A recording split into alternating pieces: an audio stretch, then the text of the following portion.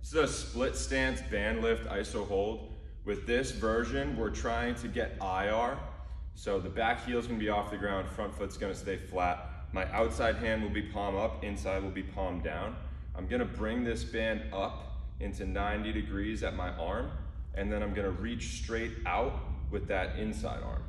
So my shoulders are turned away from the rack, from where the band is positioned, and I'm in this arm position where I'm trying to push that inside shoulder forwards, and I'm trying to cock my outside hand back and keep it there, even though I'm pushing this hand forwards. And so that's adding more resistance. And what you should feel is you should feel this outside shoulder, the back of it, that's your rotator cuff.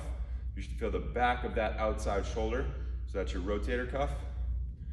And you should probably feel a little bit of the abs working in the middle of the body as you're turning your body. And you just have to make sure that your eyes and your legs stay straight ahead as you do it.